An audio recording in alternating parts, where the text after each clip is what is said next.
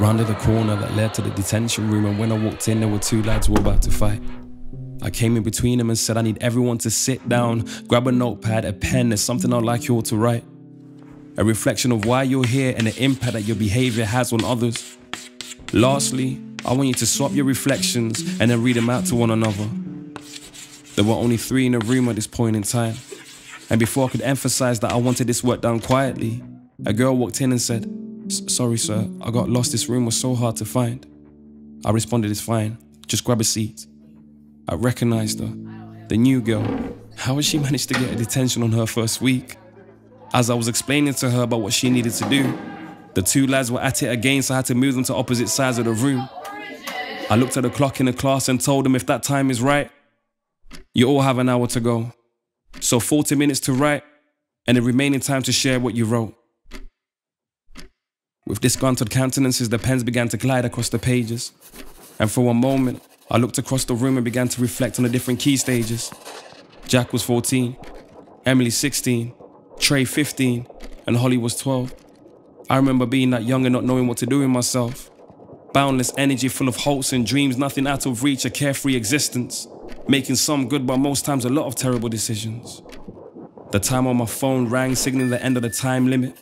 I could see how immersed they were, so I said, "Okay, I'm going to give you another 5 minutes." The 5 minutes went and I motioned to everyone to stop writing. "I want you to swap your sheets and let me know whose reflection you'll be reciting." Jack stood up first and recited Emily's. I've always had to rely on myself and never felt like I belonged anywhere. It's almost like everyone is in this warm, loving house and I'm outside looking in. I've had to grow up fast and take responsibility for my own well-being.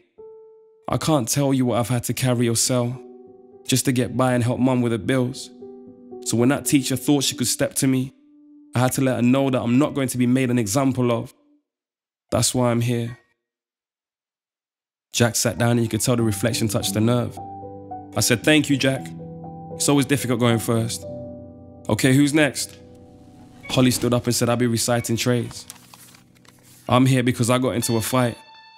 I've just had enough of people seeing me as someone to pick on. I've literally had it my whole life. The first time I was bullied was when I was 10, but people are classed as friends. Every time I tried to talk about it, no one ever understood. They kept telling me to stop being a wimp.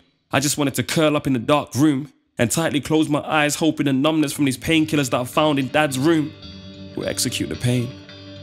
Holly, with a tear flowing down her face, sat down and passed Trey's paperback. I was speechless. Emily saw my response and got up and said, "I'll be reciting Jack's. He deserved a punch in the face. I'm annoyed I didn't hit him harder. You can't go around thinking you're bad by stealing people's chargers. Mum told me to always fight back against bullies. And just because you're wearing a hood-rich hoodie doesn't make you a tough guy. I watched my dad beat up my little brother and mum.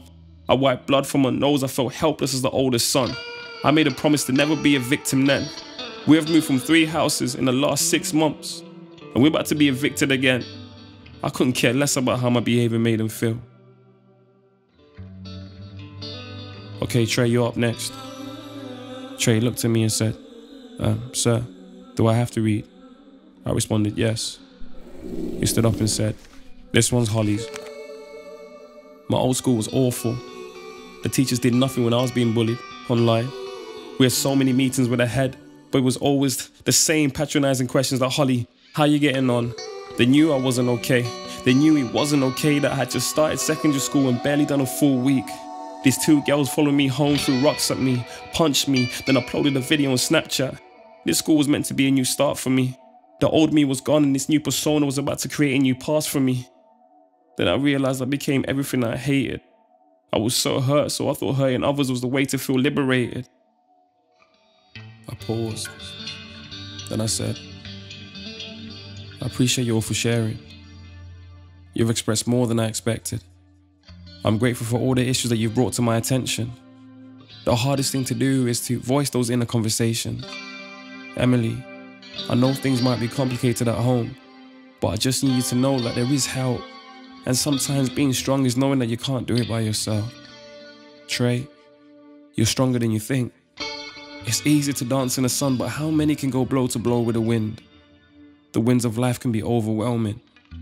Jack, I can't imagine what you've been through. And from what you've written, it sounds like you're still going through it.